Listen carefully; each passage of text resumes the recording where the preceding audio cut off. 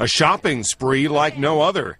Law enforcement agencies able to pick up free gear ranging from Humvees to jackets and other clothing. A government giveaway known as the 1033 program. As long as you could justify everything that you use, as long as they said, well, what are you going to use this for? As long as you explain it, they were fine with it.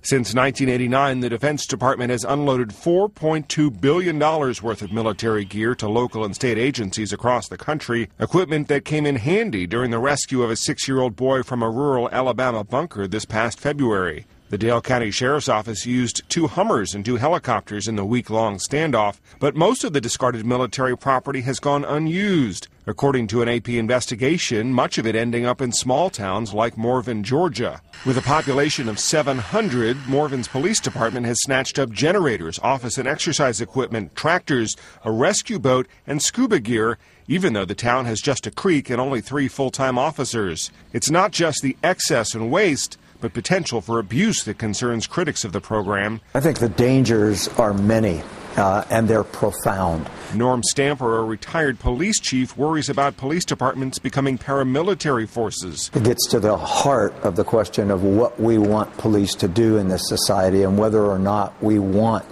a police state, a military police state. The 1033 program was originally designed to combat terrorism and drug trafficking, neither really a problem in Morven. I'm not trying to talk bad about the program because it's a great program. It's just, there are flaws in it. In spite of or because of its flaws, Morven is ready to combat whatever comes its way with $4 million worth of military surplus. Matt Friedman, Associated Press.